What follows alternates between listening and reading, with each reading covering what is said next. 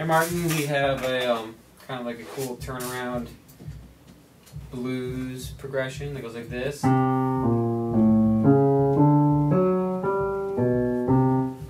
what we're doing is just playing C dominant to A dominant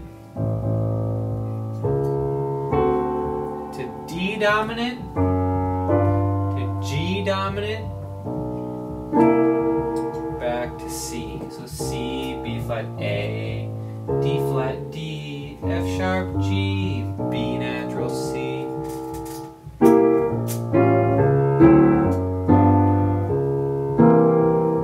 And you can kind of, instead of having to jump your hand all the way around and play these different blues dominant chords, you can just find, you know, ones that are right next to each other, like B flat, E, G,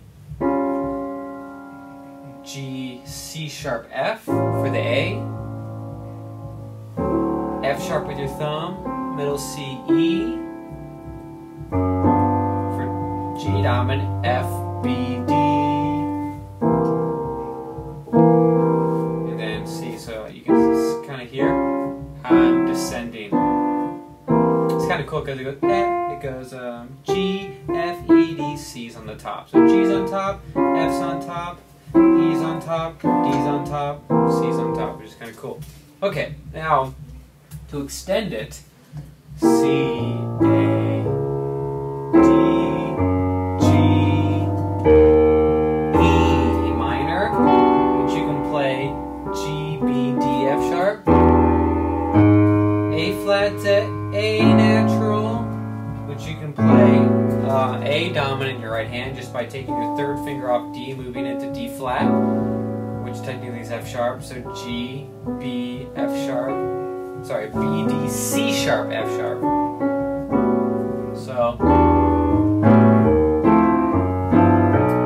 that's a long way. C, A, D, G, E, A, D, G, B to C. That's how it ends. So one more time. C, A, D, G,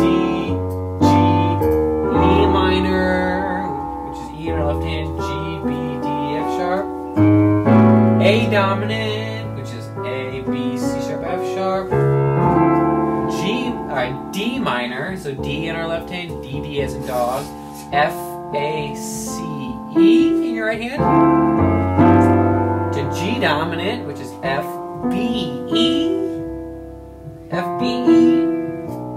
B ends on C dominant.